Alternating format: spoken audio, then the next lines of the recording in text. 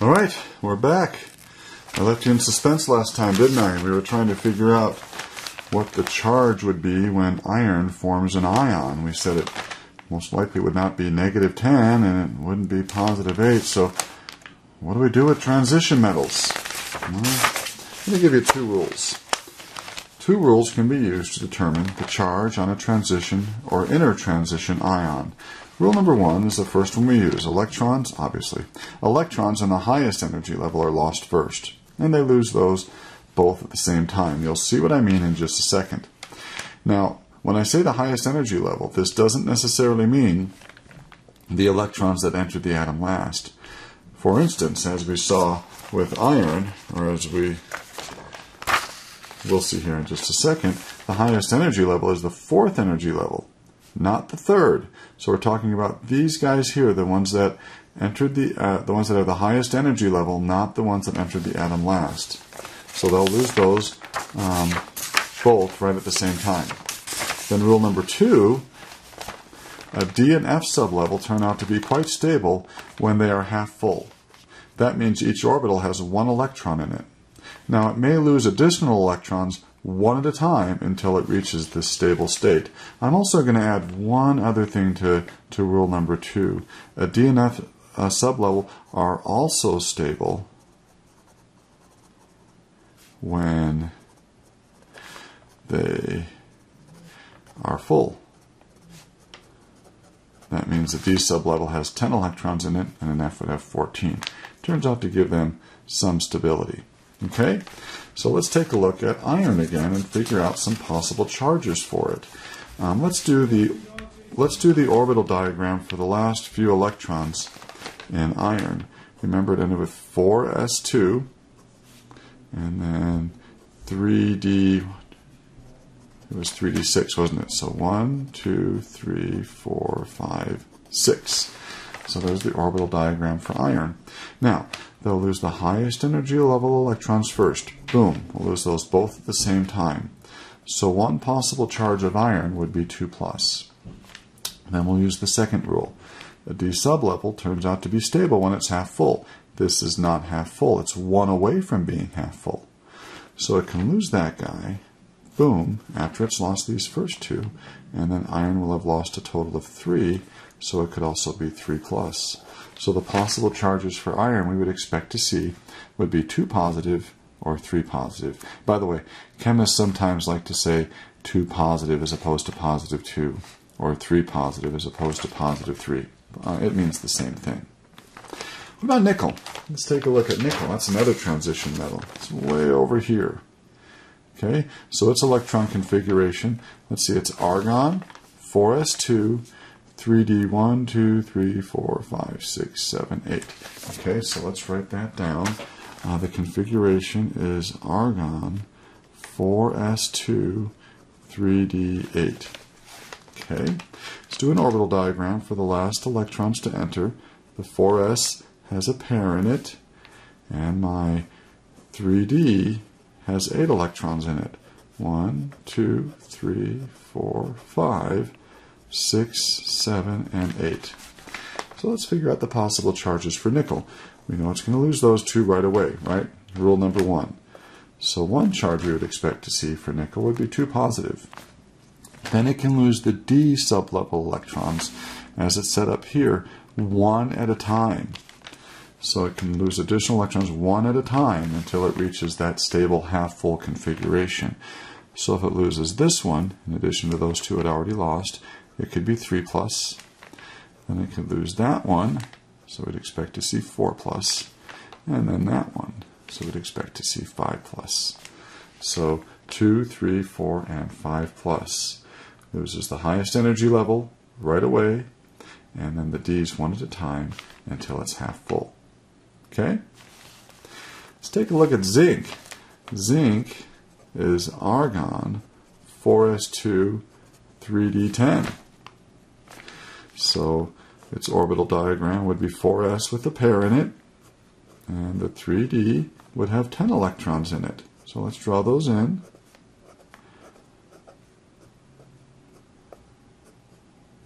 Okay, so we'd expect to lose those two. So we'd expect to see 2+ for zinc. And then what about the D sublevel? Remember we said about the D sublevel. It's particularly stable when it's full, which zinc is, or half full. So it's not going to lose any others. Zinc we would expect to be 2 positive only. And that's the case. So on my periodic table by zinc, just to help me remember that it's only going to be 2 positive, I'm going to put 2 positive right there by zinc. Now cadmium is in the same family as zinc, so we'd expect to see the same thing. Unfortunately, we can't do the same for mercury. Things tend to fall apart as we go down the periodic table because the radius becomes so large, there's so many sublevels, and there's so much shielding that these trends, especially for charge, are not quite as predictable as we'd like them to be. Okay? All right. The possible charges on copper. Oh, let's do copper. Boy, copper is argon, 4s2, 3d9.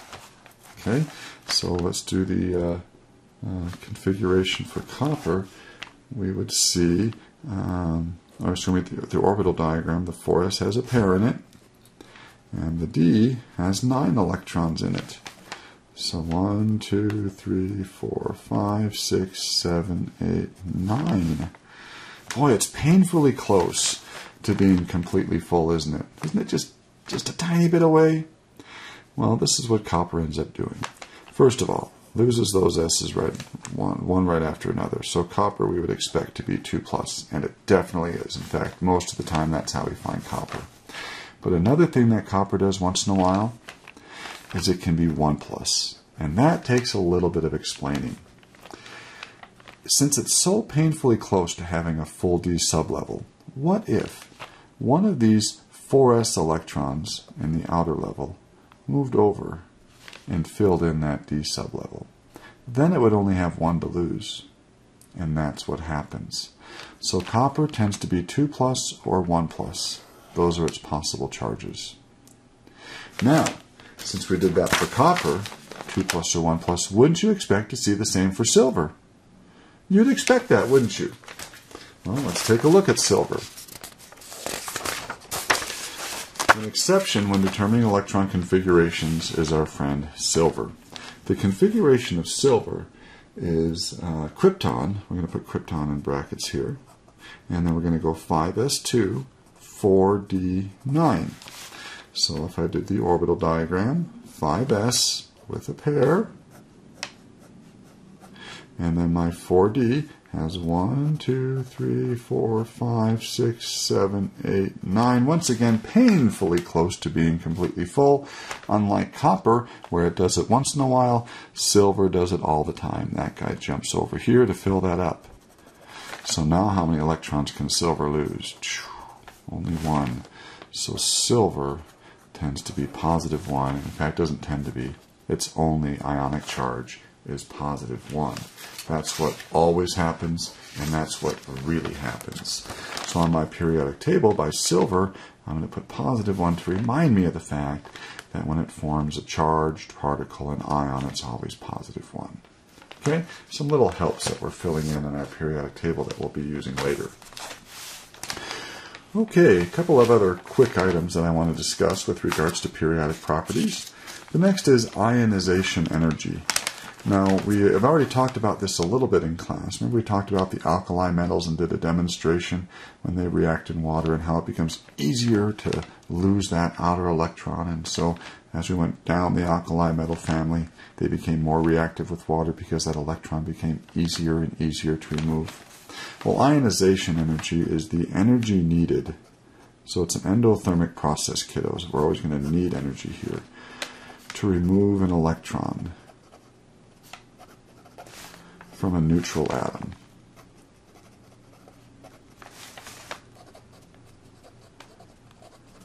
Now we're also going to run into second ionization energies, and second ionization energies would be the energy needed to remove an electron from a +1 ion. Now let's take a look at this graph here. You notice when I look at the noble gas family, they have super high ionization energies. That should be for obvious reasons. They have a nice stable octet. They're not going to be reactive. They're also the smallest members in their period.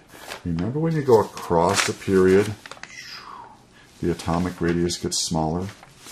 So it turns out if those electrons are closer to the nucleus, it's harder to get them away. It's harder to remove them because as we go across a period, the atomic radius gets smaller, so the ionization energy would increase. So that's why the noble gases are always at the peak in my graph. My y-axis is ionization energy, my x is going to be atomic number. You'll notice when I go down the alkali metal family, lithium, sodium, potassium, rubidium, cesium, francium, their ionization energy generally gets lower. Why would it get lower? Well, let's see. When I go down a family, the atomic radius is getting bigger, isn't it? And so as the atomic radius gets bigger, those electrons are farther and farther away from the nucleus. There's more shielding, and they're easier to pluck away. So the trend is this. When you go across a period, ionization energy increases because the atomic radius gets smaller. When you go down a family, the ionization energy decreases because you are gaining energy levels and there's more shielding, and it becomes easier to pluck away that electron. So there's actually 4 factors that are involved in the ionization energy. Number 1 is the energy level that the electron is being taken away from, and that's pretty doggone important. Number 2 is the sublevel it's being taken from. Number 3 is the amount of shielding, and maybe I should have put that as number 2, but that's okay. And number 4, I'm going to write paired electron versus unpaired. Let's see. If we had orbitals, let's take the p orbital for instance. Let's say we have 3p electrons. None of them are paired up, right? So it's going to be, take a certain amount of energy to pull away one of these electrons. I'm not sure which one would we be able to take away. They all have the same energy. But what if I had 4 electrons in that p sublevel? Guess which one of those electrons I would remove? It'd be one of these 2, wouldn't it? Why would it be one of these 2? Well, it tends to be easier to take away an electron from a pair than it does an electron being removed from an unpaired orbital. These 2 guys are repelling each other a little bit. And so they're, in a sense, one of them is pushing the other out, decreasing the ionization energy by just a touch. So that's what I mean by paired versus unpaired. The big one that we really care about and we're going to focus on this year is going to be the energy level. We'll worry about the others next year in AP. Okay? And when I say the energy level, I'm going to put in parentheses here the radius of the atom. Remember, as the radius gets smaller, it's harder to take away electrons. And so that means ionization energy would be higher. So when you go across a period, ionization energy increases. And when you go up a group, ionization energy increases. In both cases, the radius gets smaller. Okay. Let's take a look at a couple of interesting situations. Let's take a look at the first ionization energy for sodium. It takes about 496 kilojoules of energy to remove 1 mole of electrons from a mole of sodium atoms. The second ionization energy is huge. Why would the second ionization energy be so much higher than the first? Let's take a look at our periodic table. Sodium has 11 electrons. Ask yourself, is it stable? Nope, it's not. It wants to have 10, doesn't it? So it loses 1. It loses that 1 from the third energy level, right? So why is the second ionization energy so high? Well, let's start with the first. The first electron comes from the third energy level, doesn't it? What if I wanted to take away 2 electrons from sodium? Right? So the first one comes from the third energy level. Now I only have 10 electrons, right? So where would that 10th electron come from? It would come from the second energy level, wouldn't it? So the second electron would have to come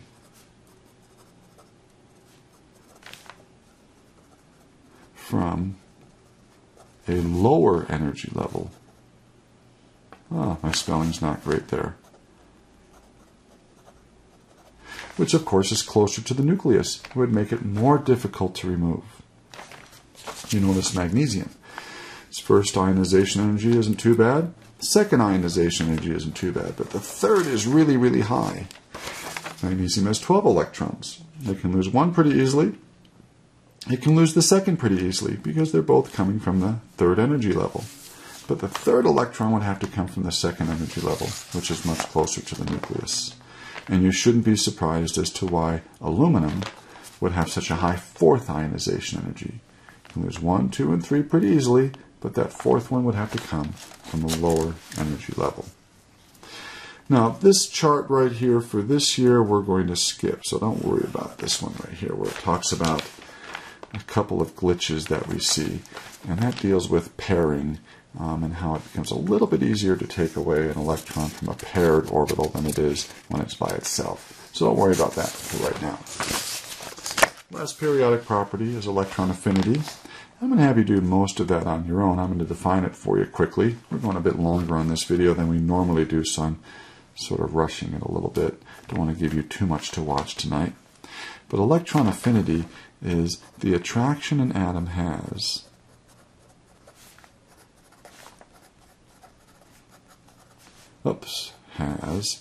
for a non-bonding electron. That's a pretty simple definition actually for electron affinity, but it's the attraction an atom has, a neutral atom has, for a non-bonding electron. And just like ionization energy, the electron affinity increases when you go across a period. Once again, atoms get smaller, so it becomes easier for them to attract negative electrons to their nuclei, because they're closer to the nucleus. And when you go up a group, electron affinity increases just like ionization energy. Once again, because the radius gets smaller, it becomes easier for electrons to be attracted to the nucleus, because it's closer to the nucleus. Okay? I won't ask you too much about electron affinity. Alrighty, kiddos, we're finished up with periodic properties. We get to start bonding next. And that happens to be one of my most favorite units to teach. So we'll do molecular shape, we'll do bond angle, polarity, all sorts of fun things with this chapter coming up. I think you'll enjoy it. So have a great day. Thanks for watching. Bye-bye.